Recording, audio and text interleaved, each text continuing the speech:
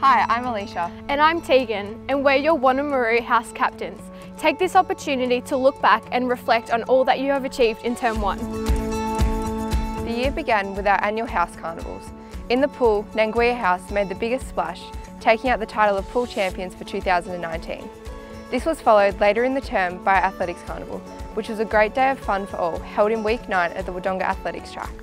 It was a close call, but Wodonga House were able to score the most points on the day, claiming track champions of 2019. Following the success of the 2018 school production of the 25th annual Putnam County Spelling Bee, this year's chosen musical is Matilda. This will be the first time that Matilda will be performed by a school within Australia. Rehearsals will start shortly and we look forward to the showcase of our school's talent later this year. Students have been taking the opportunity to give back to their community through their impact projects as part of the graduate program.